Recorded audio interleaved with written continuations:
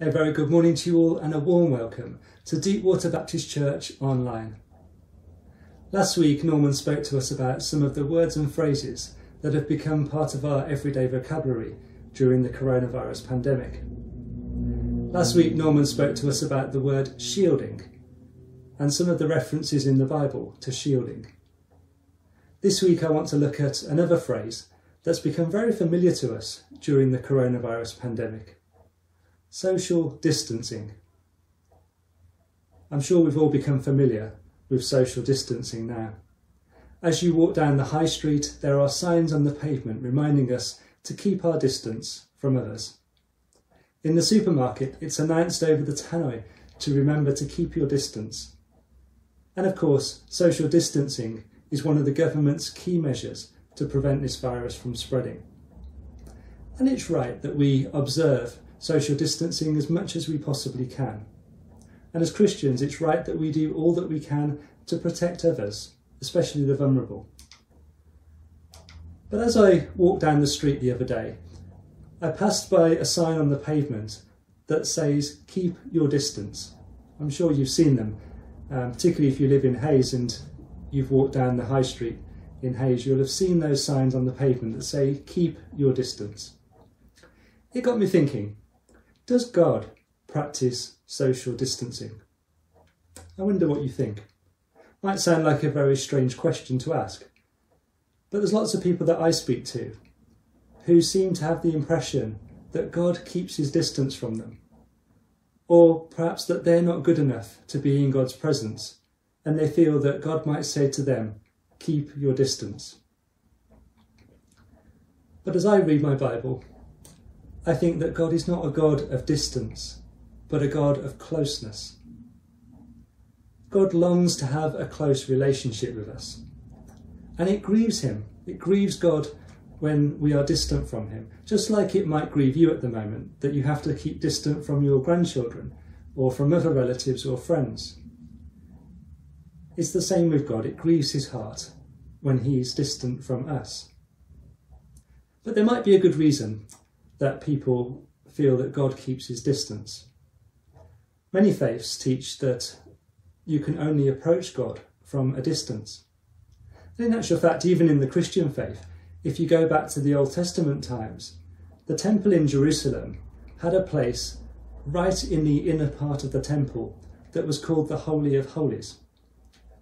And it was said that this was the place where God dwelt. But the only person that was allowed in that place was the chief priest. And he was only allowed to go in once a year to offer prayers on behalf of the people. Separating the Holy of Holies from the rest of the temple was a huge, thick curtain. The curtain served as a barrier between a holy God and a sinful people.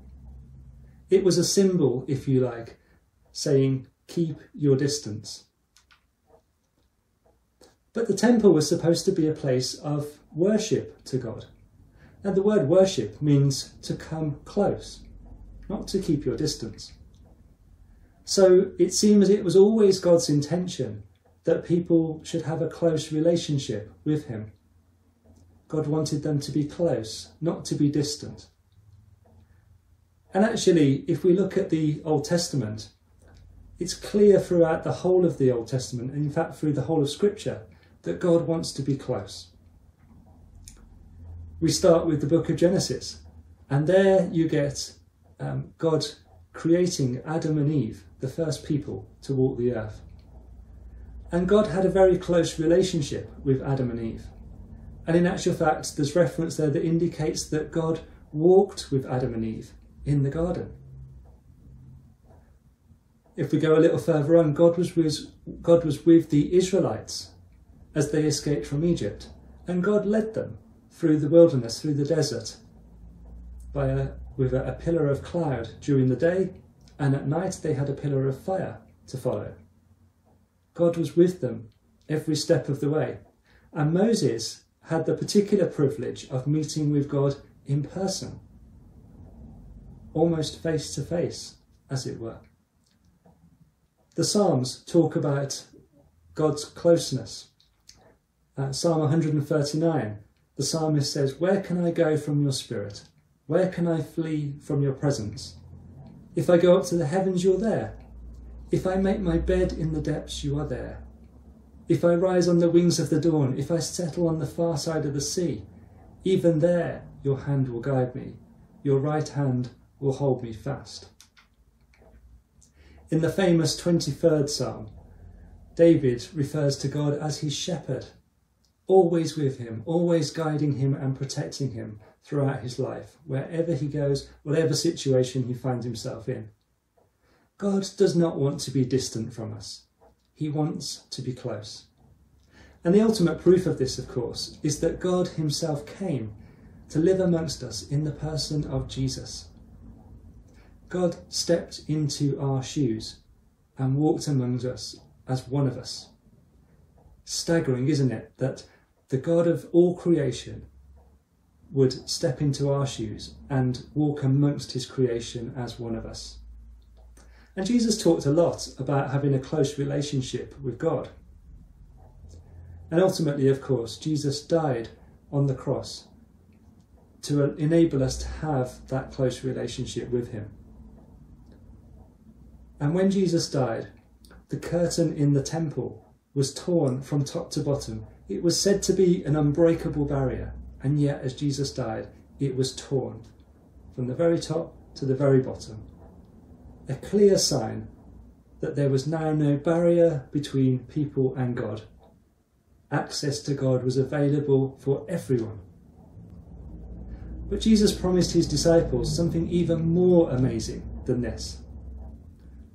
Jesus said that through the Holy Spirit, he would be with them always, wherever they went. Not distant, but right by their side every step of the way. And God wants to be close to you too. Whoever you are, whether you've been a Christian for years or whether you've never given God a second thought, God wants to be close to you today. And he invites you to come close to him. Right at the end of the Bible, in the very last book of the Bible, a book called Revelation, there's an amazing invitation from Jesus. Jesus says, "Here I am. I stand at the door and knock. If anyone hears my voice and opens the door, I will come in and eat with that person, and they with me." Eating in the Bible times was a sign of fellowship and acceptance. It was a sign of relationship. So that's what Jesus is offering here. He's knocking on the door of your life and asking, will you open that door and invite him in to come and have a relationship with you? He's inviting you to be close to him. He's giving you the invitation for him to be close to you.